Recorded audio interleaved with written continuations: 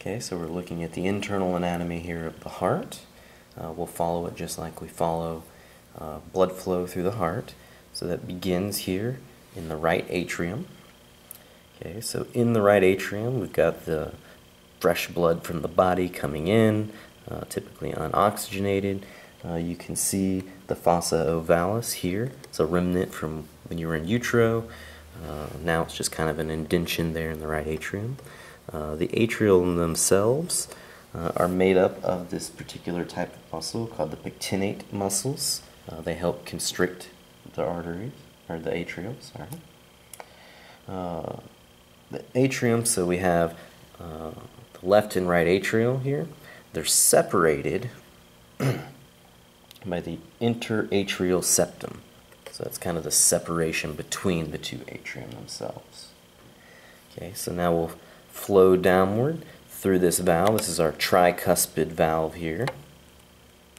Okay, we can see the tricuspid valve has these kind of tendricle connection points there, chordae tenindae.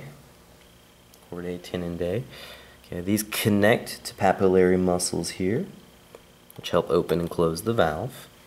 So now we're inside of my right ventricle. So just like the pectinate muscles here in the atrium, the ventricles also have their own, the trabeculae carneae. Okay. So then blood will flow from here up my pulmonary semilunar valve, the pulmonary vein, or pulmonary arteries, coming in through my pulmonary veins into my left atrium, down through the mitral or bicuspid valve. So we can still see those same similarities, papillae muscles, etc.